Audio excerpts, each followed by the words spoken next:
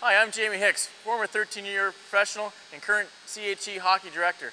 Today we're going to talk about 4 key things to remember about your forward stride.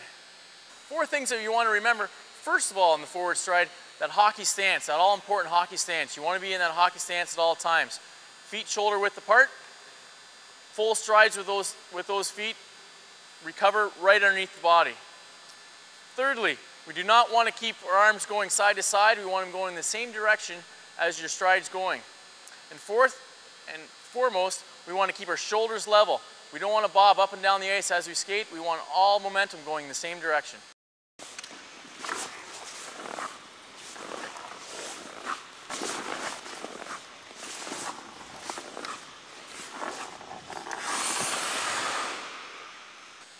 Remember, you can always work on your skating.